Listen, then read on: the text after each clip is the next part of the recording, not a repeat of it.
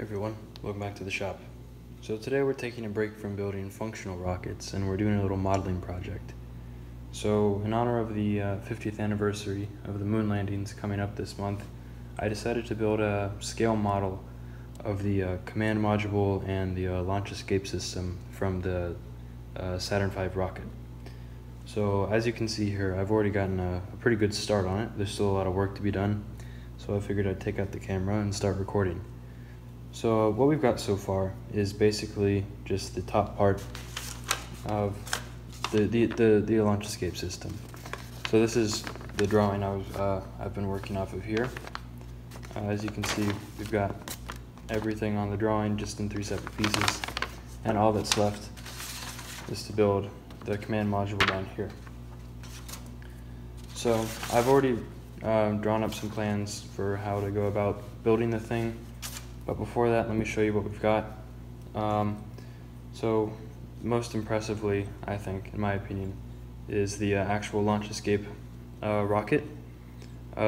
This part here, including this part, is all machined out of aluminum. These 4 nozzles, also made out of aluminum, they thread into this little bulkhead here, and then the whole thing screws together just like that. So attached to the bottom of that, I've got a truss structure, which I just welded up out of some cold rolled steel and some TIG filler wire, and made that little structure there. And then this little cap that attaches to the top of the command module is actually made out of wood, which is the same material I'll be making the module itself out of. Same thing with the top piece here. This is just another piece of wood because I didn't want to spend a ton of money and make a super heavy aluminum structure. So that'll get glued on just like that. And here you have the whole launch escape system rocket. Now as you can see, I've already painted all the pieces in a white color, but then I had to epoxy everything together. So I'll be once everything's assembled, I'll be going over it all again and doing a final coat of paint. But first we've got the module to make. So for the module, I'm going to be making it out of this big old piece of red maple burl, not because I'm going to be able to see any of the cool burl patterns, but just because it's the only piece of wood I have. It's kind of a waste, so I chose the worst looking area out of this whole plank. So hopefully it won't be, I won't be giving up too many beautiful burl patterns to the paint. Anyway, how it's going to work is it's going to be made up of 3 sections, like the A section, B section, and then the heat shield down here, which we'll cover later because I'm still kind of figuring out how to do that. But the way it's all going to go together is I'm going to cut out circles of the specified diameters here, just so I have lots of room to work off of, throw it on the lathe, and then clean it all up, clean up the faces, and then there'll be through holes, a tiny little through hole through the whole thing, so I can put a wire through, make a little jig, and then glue it all together. So I'll make the 2 round bits, glue them together, and then come back, cut the tapers, and then epoxy in a nut right there where this will be able to screw in. And that's how that assembly is going to work. And then similar thing on the heat shield. I'll carve out the heat shield, and then it'll kind of glue up into the bottom of there, and then we'll sand it all. So I'm going to try not to talk too much more in this video because I know I talk way too much in these things. So basically you're just going to see the building process. Hopefully you'll be able to follow.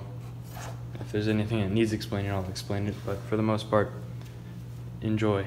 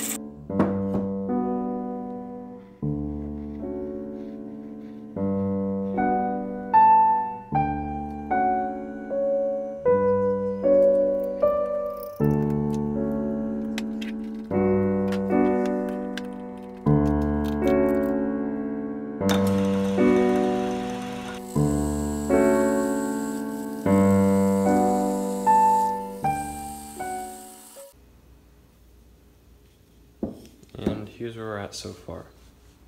So as you can see, everything's been glued up, taper's been cut, I've lightly sanded it, and then there's just a little recess in the top with a nut. It's been epoxied in, and that just lets the cap of the command module and the whole launch escape system just screw right in like that. So that's pretty good. The more eagle-eyed viewers out there may have noticed that I have thus far neglected to add the skirt around the launch escape motor nozzles, and that's really just because I'm still figuring out how to do it. I've cut a little template, a little cold rolled steel cone, and I thought this would work alright, but I'm not quite happy with how it's bending. It doesn't look completely like smooth and stuff, and the diameters are a little bit wonky. So I think what I'm going to try and do is just weld this up, because as you can see, I haven't even welded it together yet.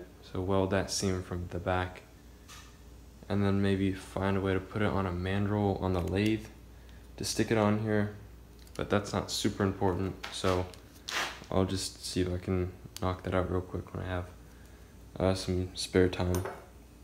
But for now, the next step is to do all of the detail work on the capsule, like the doors and the windows, and at least start getting those marked out so I can carve them in with a Dremel, and then we'll go on to the painting.